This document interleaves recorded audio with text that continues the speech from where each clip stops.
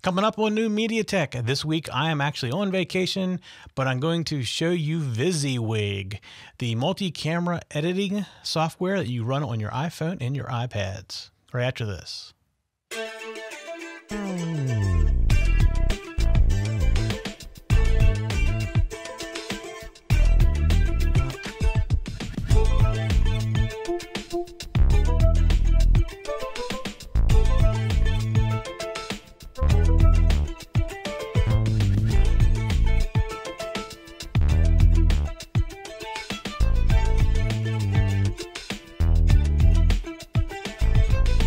It's time for another episode of New Media Tech, and yes, I am still on vacation. This has been pre-recorded just for you, and this week, again, you're not going to see me too much sitting here. I've actually already pre-recorded an episode on another app, just like last week's show. This app is a little different than last week. This one's more video related, and actually it's a very neat thing. Not quite sure how I would ever use this in the long term, but I can see on certain family events like birthday parties, this could be a pretty cool thing for people to do. I'm not quite sure how we'd use it in necessarily the new media, but there's definitely a possibility there for it that I'm not seeing. So I did want to cover it. It's something that's new and out, and it allows you to edit the video, but you can do multi-camera shoots with it and stuff. So I thought it was kind of a neat thing to show. And the app is called vizzywig. So this past weekend when I was down here working in Studio A, we were doing some remodeling in A, and we're doing some remodeling in Studio B in the other room.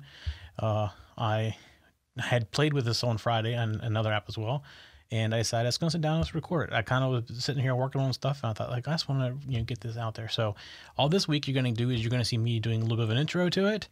I'm going to play the segment, and then I'm going to come back and say goodbye. So then, without further ado, here is vizzywig. Hi, it's Mike Myers, and I have another quick segment I want to record.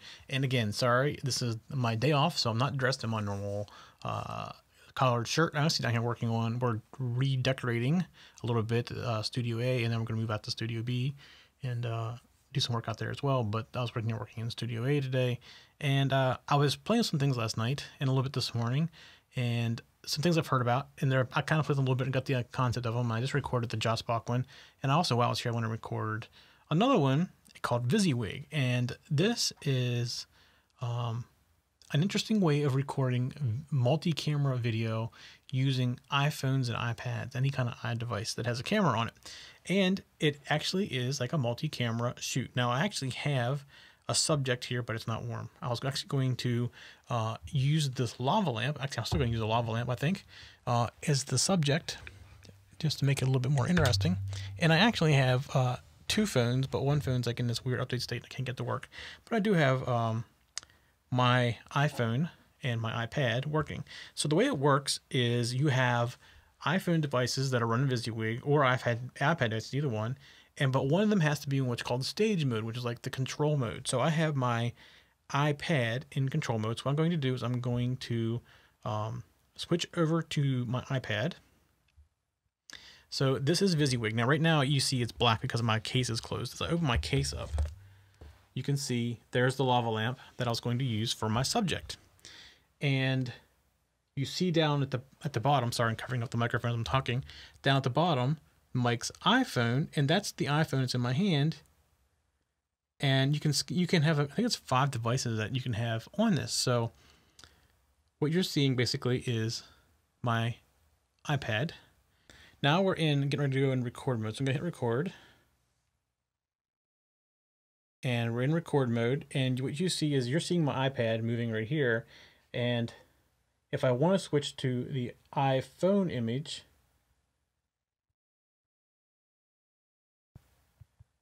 you see right there, this is the iPhone, and you will notice that the picture quality is not really that good. That's okay. I was a little worried about that too. It actually is not bad when it's done. It's just, I guess, trying to save some bandwidth. So right now I'm looking at my iPhone. I can move my iPhone around. I can see the whole room. There's lights. There's teleprompter. So come over here and you're seeing the green screen wall. So you pretty much can move the camera around, and I'm gonna set it back down just so I have my hands free. and I can go back to the iPad now. And the iPad obviously has got a better video because I'm using the iPad as the stage. So here's the iPad, and let's say I'm going to take and move this iPhone. Whoops, that got dark real quick. Over to the side like this, and you're going to see the other iPhone. I'll switch back over, and now I'm recording the iPhone. So I'll move the iPhone around.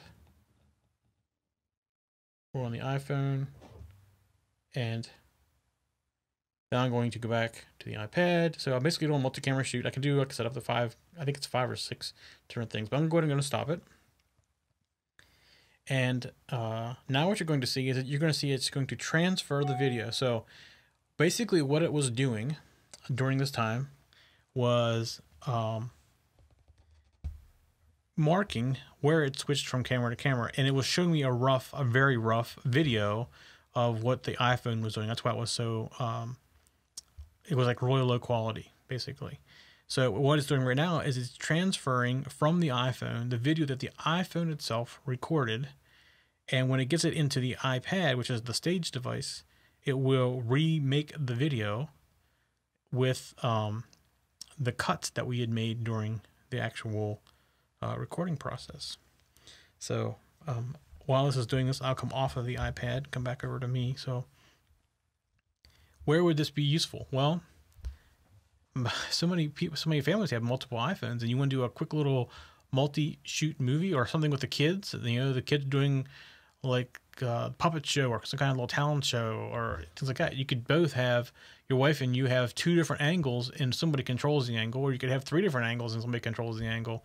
The stage can be on the iPhone too. It doesn't have to be on the iPad. I just sit in the iPad because it's bigger. It's definitely easier on the iPad because it's a little bit bigger. The trick is you have to be on the same Wi-Fi network. You have to be able to see each other. And I have found that's a little bit tricky, actually, to get to work a couple times now. Even before I started recording here, I had a little bit of a problem. And I actually ended up, I think it was actually over a period of time, and actually saw each other. Because when I first brought them up and I put the iPad in the stage mode, I told it to scan for more, and it didn't see anything. And as I was working with trying to get the other iPhone, which I couldn't get to work because it's in kind of a weird state, it saw the other device. So it just took a little while. So I think it's my impatientness that was acting a little weird. So it still says we have, well, we're still transferring the video. I can go back over and I can show you.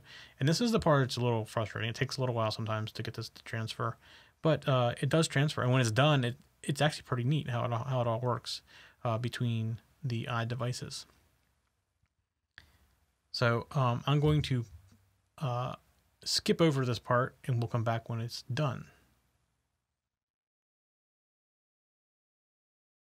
All right, so what happened is it definitely took more than 103 seconds. I know it said it was going to take 103 seconds to do that, but it took a lot more than 103 seconds. At least it felt like a lot more than 103 seconds. So now that it has the video file from the other phone, it is going to now generate the clip. Now, one thing to remember when I played with this earlier, I used 2 phones and the iPad, and it did take a little bit longer to get the files down because it's different from both phones. Now, that being said, part of my slowness here might have been the fact that in here I am running, okay, now I'm not quite sure what the package is it's sending. I haven't figured that part of it out yet, but it did this to me before too. It's a downloading package, and it takes about as long to do that as it does to send the thing up. So it's going to take a while for that to happen. But I forgot where I was going. Oh, part of my issue may be my Wi-Fi that I'm using is actually quite a ways away, and I'm not my MacBook Pro is not plugged in, and it is controlling both the switcher and the soundboard, which is a very, very active protocol. So it could just be it's taking longer because of that. Because yesterday it didn't take quite this long to do all this. I'm not quite sure if I had a longer one or not. Now, one of the things you're going to see at the top, which I can't really mess with right now with this package thing, but at the top you see you can actually do a little bit of editing, put titles on it, and you can do transitions, things like that. At the very top, you see little dotted lines at the top up there. You can add titles to it and things like that real easily. It's not a really strong editor. It's not like using iPhoto on the iPad, but it's not bad for what it is. And it outputs it as a video, so you could stick it in iPhoto anyways and do whatever you wanted to it as well. And while we're waiting for this to do this, there's a couple things that you might notice on the screen.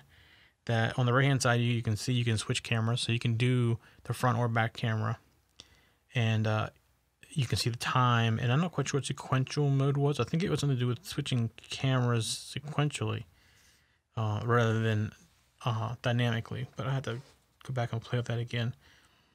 But yeah, it's a pretty neat little program, especially considering you do it all with the iPhones. And I don't remember what the program actually cost. Let me see if I can find that real quick. It was a little bit of money. All right, yeah, it is a little bit of money. The vizzywig in the App Store is $19.99, but you only gotta buy it once. All right, we finally got the video transfer, and let me just say it took at least 20 minutes for it to do the whole package transfer and everything. So while we're here, let's say you can come in and do titles and credits, so you can see fonts. I'm actually going to do this funny intro thing. I've done this already, so oops, add that. I'm just gonna call our demo.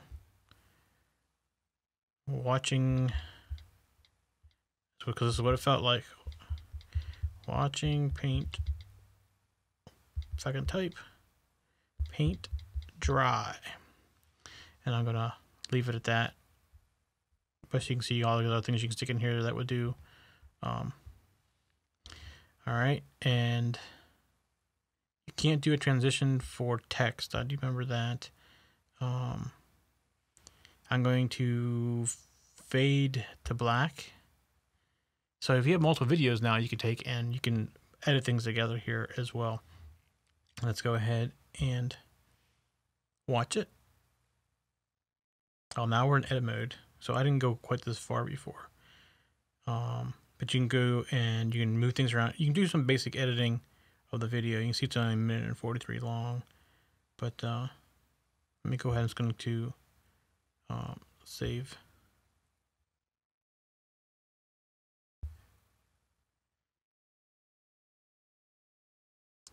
Oh, here we go again. We're waiting. Oh, this is going much faster. We're already at 12%. So we'll just hang out. Because the last 20 minutes, through the magic of editing, I saved you some time and cut that stuff out. But this one's going to take about 20 seconds or so. So now it's actually outputting it so they can watch it. So you can see you can do all this editing. I'm not quite sure what the package thing is that goes back and forth between. So I don't know exactly what all that is. I haven't figured that part of it out. But overall, it's still pretty neat. You can even do this.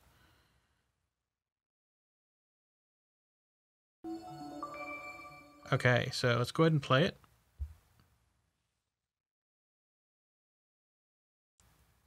And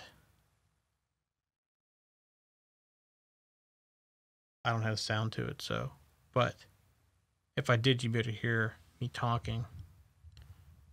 I don't know if you'd be able to hear it or not. So at this point, I'm in the iPad,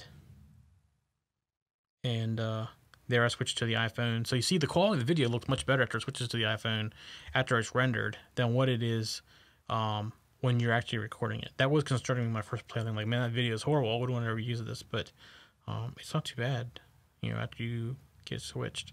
So this is only a minute or so long, and then we'll let everybody go. So there you see me taking the iPhone around the studio.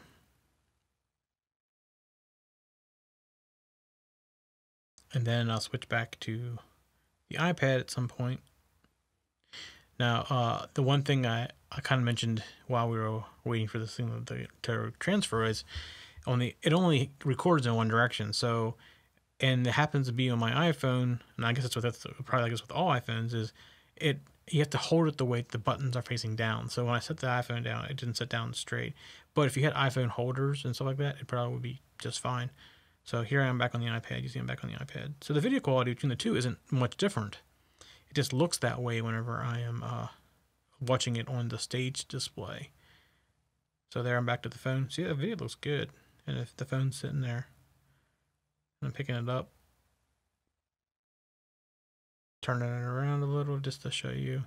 So yeah, I mean, for you doing this with iPhones, it's pretty amazing actually. So all right, that is vizzywig, and here you look, produced in minutes. Yeah, I don't know. It didn't feel like minutes to me. It felt like many minutes. But yeah, there's the video. So you can see you can do all these little neat things with it, share it, all that stuff too. It's pretty neat for $19. And if your family has a bunch of iDevices, then this may be a quick way to do multi-camera video shoots. I mean, yeah, it takes a little bit of time, but after you're done with it, you just wait for it to finish and you get through and do your editing. So yeah, I think it's pretty neat. I definitely think it's a neat thing. So that was my short for you, hopefully. Kind of long for me while I was waiting for the transfers, but my short little description of vizzywig, and this is for the new MediaTek show. All right, that was vizzywig. So kind of a neat concept, a multi-camera shoot with an iOS device, and you can come back and put it all into a movie. Now, as you noticed there, and I mentioned in this segment, that took a long time for those stuff to transfer, and it was much shortened because I shortened it down in the edit process. And part of that, I think, is probably this room that's kind of dismantled. And on Saturday, it's a little better now. We had one of the APs in this area taken down, so it was using one that's a little bit farther away. I just think it was causing an issue. But a very neat concept nonetheless. All right, that is going to be it for this show this week. Just a few reminders again. If you can help us out by, if you're on YouTube, giving us the like and the share, even a good comment, that definitely helps us out a lot. If you're in iTunes and watching us via iTunes, can you just go out and give us a comment and a rating out there, and that just helps us get our podcast found. And of course, the best way to get found is if you all forward it to your friends that are interested in this kind of stuff too, and that definitely helps grow the community as well. This show currently does not have a live recording night, a specified live recording night. I've been doing it for the most part on Monday nights, but it kind of falls in where I can do it.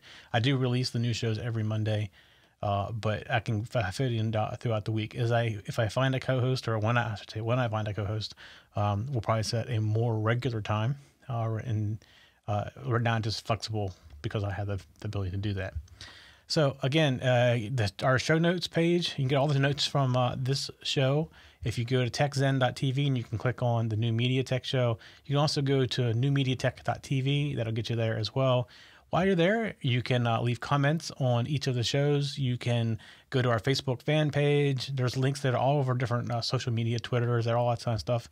If you have ideas for future shows or you have questions, we'd love to hear them. There's a place where you can email us, or you can also call us and leave a voicemail on our Google Voice number, and we will answer your questions in a future show. There's an email. Like I said, there's an email there as well. And if you want to send us a video question or send us a video of your studio setup, we'd love to see that. Just put it up on YouTube somewhere and send us a link, and we'll show that on a future show as well. So we definitely want to hear from you, and that's definitely helpful for us. I think that's it for this week. Like I said, I'm still on vacation. Next week I will be back. So we'll see you all next week.